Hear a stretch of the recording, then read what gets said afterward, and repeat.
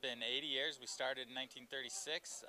This season we're planning to kick things off with, first off the Bone Zone and let people play on the snow as it starts building up before the lifts open. And we have that ready and waiting.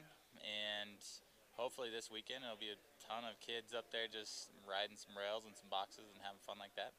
But for 80th anniversary celebrations, throughout the season, basically more after the holidays, we're going to do some fun things with like fireworks, live music, different types of rail jams and terrain park events, and just all kinds of fun little activities. Nothing too crazy, but just to liven up the atmosphere throughout the season to make it seem more festive.